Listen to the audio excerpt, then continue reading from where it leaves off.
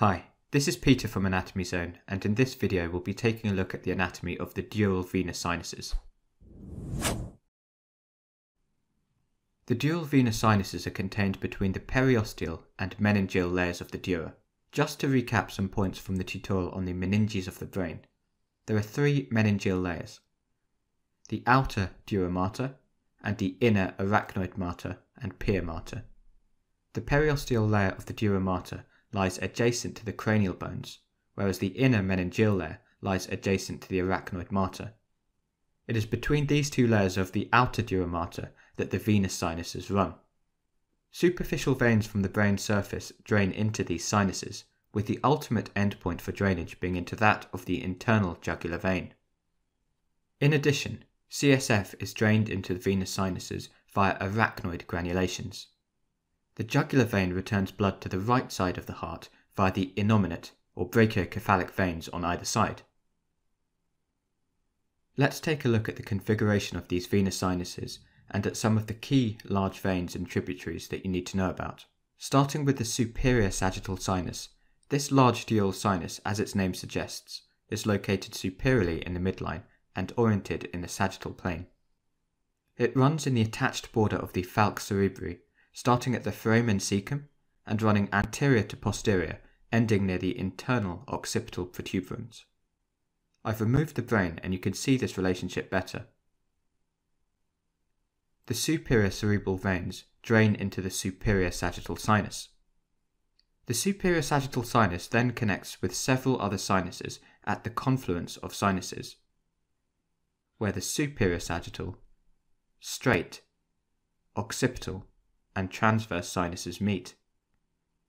Returning to the sagittal view, you can see a smaller sinus located inferiorly and running within the free border of the falx cerebri. This is the inferior sagittal sinus.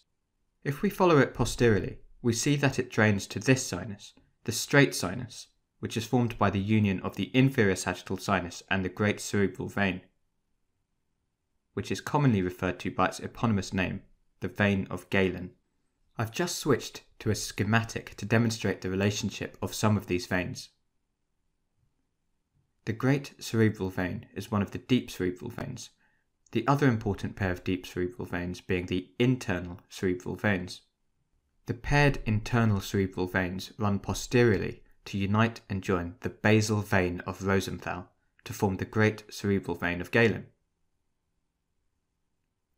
The straight sinus is angled posteriorly and inferiorly, and drains into the confluence of sinuses. As a point of terminology, the confluence is also referred to as the Torcula Herophili. Extending laterally from the confluence of sinuses are the transverse sinuses.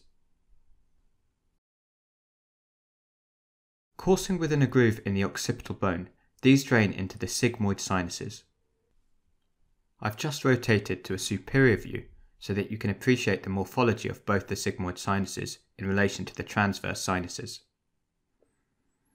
It's very common for one transverse sinus to be larger than the other due to asymmetric drainage of blood. The larger transverse sinus is referred to as the dominant sinus. The sigmoid sinus gets its name from its curved, S-shaped morphology and passes into the jugular foramen to drain into the internal jugular vein. I also mentioned earlier the occipital sinus. This sinus extends from the foramen magnum to the internal occipital protuberance. The cavernous sinus is the next sinus to mention. This is an important anatomical landmark due to the structures that traverse this sinus. It's a large venous plexus situated on either side of the sella turcica. A plexus refers to a network of interconnected structures. The cavernous sinus is therefore comprised of multiple thin-walled veins, which is different to the other sinuses we've looked at. Its anterior border is seen at the superior orbital fissure, and posteriorly it extends to the petrous apex of the temporal bone. The superior and inferior ophthalmic veins drain into the cavernous sinus, and so do the superficial middle cerebral veins and the sphenoparietal sinus. The sphenoparietal sinus is a small sinus which runs underneath the lesser wing of sphenoid. The cavernous sinus itself is drained via the superior and inferior petrosal sinuses, which returns venous blood to the transverse sinuses and internal jugular veins, respectively. The petrosal sinuses are small sinuses, which, as the name suggests, are located in relation to the petrous parts of the temporal bones. To finish with, I just want to point out the key relationships of some of the contents that traverse the cavernous sinus. There are 5 nerves. 4 of these pass within the lateral wall of the cavernous sinus.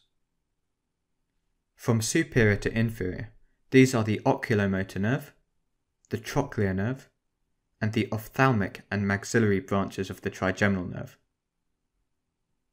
Note that the mandibular division does not pass through the cavernous sinus. Passing medially is the abducens nerve and the internal carotid artery. It's important to remember these contents because pathology here, such as metastatic tumour, infection, or cavernous sinus thrombosis, can compress or compromise these structures. Neural compression could therefore be detected on cranial nerve assessment. So that completes this tutorial on the anatomy of the dural venous sinuses. If you have enjoyed this video or found it helpful, please click the like button, subscribe to our channel, and check out our Patreon page for updates. Thank you for watching.